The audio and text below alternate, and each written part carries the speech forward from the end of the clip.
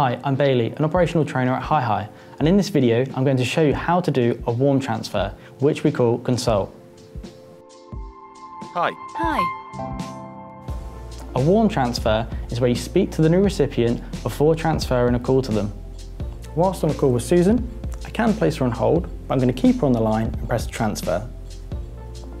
I'm then going to consult with Harry, press the consult key, press call extension. Bear in mind, this will put Susan on hold.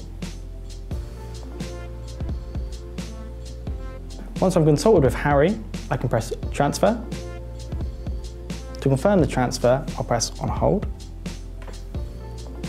This will confirm the transfer and the transfer has gone through.